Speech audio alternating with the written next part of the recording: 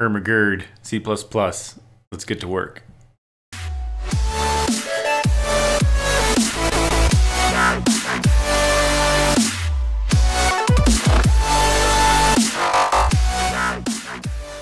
What's up, people? MisterToolbox back with another Amazon Lumberyard video. Today we're going to start going down the rabbit hole that is C++. Not to worry though, we're going to start out simple. Today we'll just create a project in the project configurator. We'll jump into Visual Studio. We'll get a sense for how it's laid out, where we find our new game project there. Then we'll add a couple files, a C++ file, a header file. We'll change a couple lines of code, and in the end we'll have created an empty component in the component palette. As you'd expect, an empty component won't do us much good in the editor proper, but I think it'll serve as a good entry point to kind of show us how the project's laid out in Visual Studio, get us used to adding code, things like that. We'll build on it from there. So let's start with the usual song and dance. I've got the project configurator popped open. I'm going to go ahead and click Create New. We'll call this Empty Component Test. Click Create Project. We'll see that pop in. Now we won't need any special gems for this, so I'll just give a click. Make sure we click Set as Default. That's important for the next step. Once that's done, we can close the project configurator. Next, pop open an administrative command prompt, and then we're going to navigate to our Lumberyard install. So mine is in Program Files, Lumberyard 1.8, and then into the dev directory. Hit enter, we should be there. What we want to do next is run lumberwaff.bat configure. Go ahead and press enter. It'll take a little bit of time. I'll meet you back when it's done. Once that finishes up, you should see a line that says finished successfully. You can go ahead and close up the administrative command prompt. Then we are going to pop open Windows Explorer. As you see, I am in my Lumberyard 1.8 dev directory right now. What we want to do is navigate into the Solutions directory. And then what we're looking for, let's expand this out just a little bit, is the Microsoft Visual Studio solution. Mine's called Lumberyard SDK _ VC120. If you're running Visual Studio 2015, you'll probably see VC140 instead. So let's go ahead and double click that. It'll open it up in your Visual Studio. I'll let that load up. As you can probably tell already, this is a pretty dense solution. There's 105 projects in here. You can expand any one of these folders, take a look at what's inside. I encourage you to do that. You have access to all the engine's code in here. It's pretty cool stuff.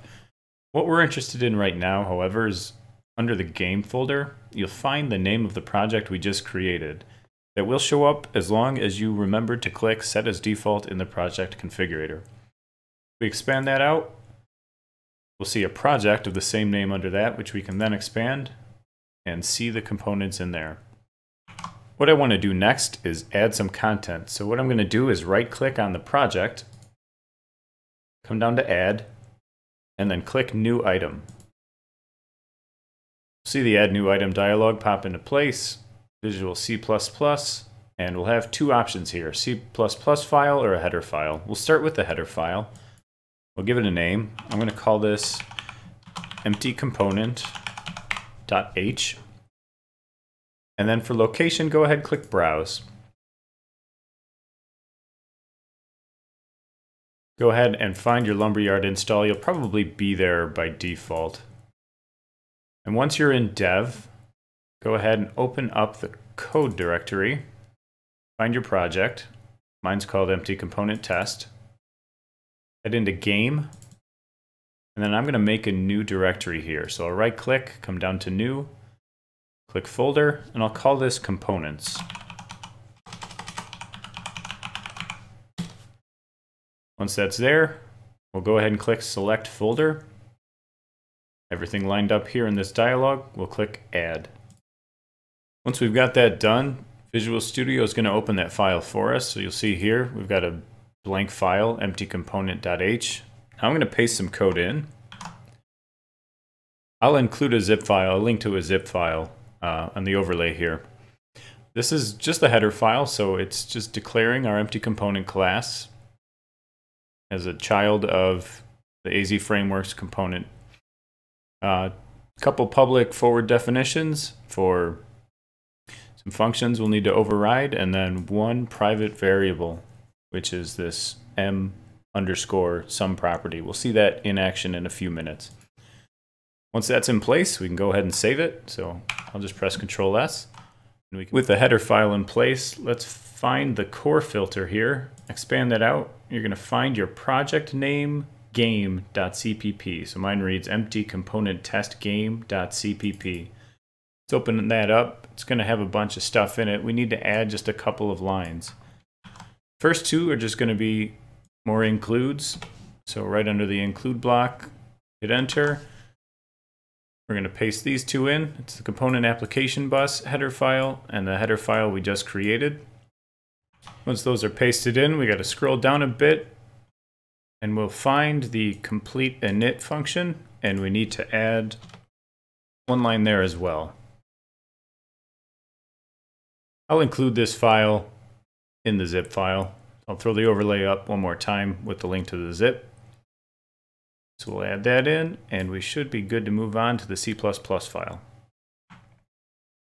So, same deal here. We're going to come back over to our project. We'll right-click, come down to Add, click New Item. You'll see the location's already what we want it to be, so let's click C++ up here in the main nav. And then we'll name this, as you'd expect, empty component.cpp. Everything looks in line. Go ahead and click Add. Same deal. Visual Studio is going to pop it up for us, an empty file. Now we can fill it in. So just like before, I'm going to paste some code in here. It'll be included in the zip on the overlay. We've got our basic includes up at the top. We've also got a couple things I want to call out right now that we'll see in the editor in just a bit. Namely, some category name as an attribute on our component and some property. We'll see both of those in action in the editor. We've also got a couple empty definitions for those functions that we forward declared in the header file. So let's go ahead and save that. We've got one more edit to make.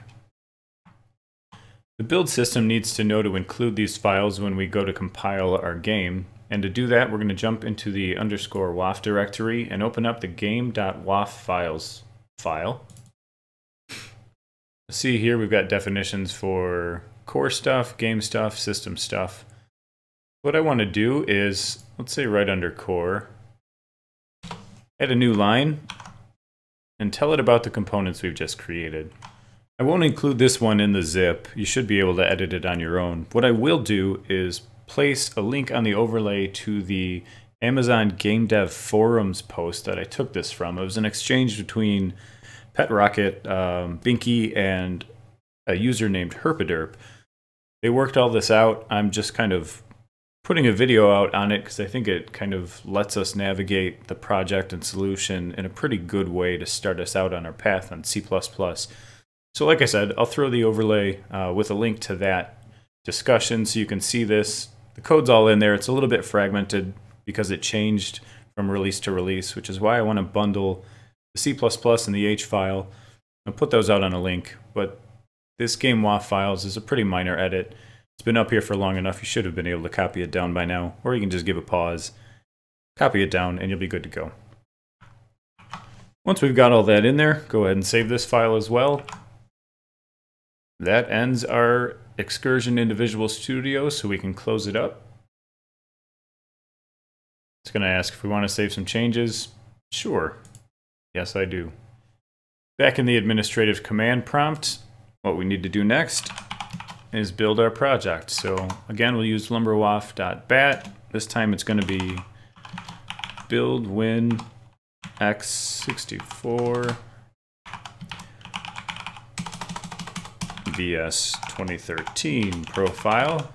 If you're using VS 2015, substitute it in there. I'll do a p-all for myself, and then I'll press enter. This is going to take a while to finish. I'll meet you back when we're done.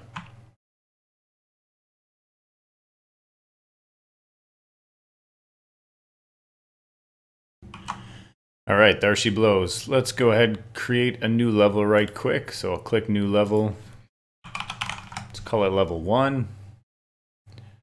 All the rest default is fine. Gonna prepare that. We'll leave the texture dimensions where they are as well.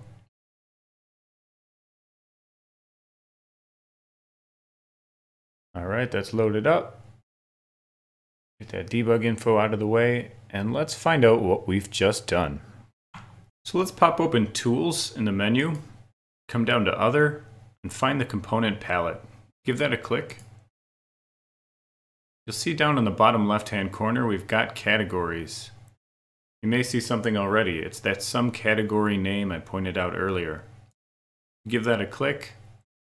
You'll see we've got our empty component there. That's pretty neat. Let's close that up though. We'll drop a new component entity into the scene. And if you click Add Component over here, you'll see the same deal. We've got some category name, we have our empty component there. We can then attach that to any component entity, and you'll see something else. That's some property. That's that string variable that we set in the C++ file. So we can name that anything we want. And that string is a property of our component. So that's all I've got this time. This was a pretty quick video, and I wanted it to serve as sort of an introduction to where we find the solution, how we go about configuring, building, setting the project, things like that, how we add header files, C++ files to our solution. You know, the intro, the basic stuff. The code for this section wasn't that important, why I didn't really spend a whole lot of time going over it. I'll throw that annotation on screen one more time with the link to the zip file that'll contain the C++ file and header file for the empty component, as well as the empty component test game.cpp file, so you can find the includes and the on init stuff in there. Also throw a link on the bottom of the video here to the Amazon Game Dev Forum discussion around this empty component stuff. It's worth a look, but I really just wanted to put a video out kind of introducing the concepts, and I thought that was a good way to show it off. As always, do not forget to like, subscribe, say a few Hail Marys, all that sort of thing. Also, don't forget to join the Amazon Lumberyard community Slack. We've been having some good discussion on C++ in there, getting the ball rolling as far as writing code, diving into gems, things like that. It's a fun place to be. If you've got any feedback, good, bad, or otherwise, drop it down in the comments below or jump into Slack. Let me know there. I have been Mr. Toolbox, and this has been Amazon Lumberyard, our intro to C++. Bye.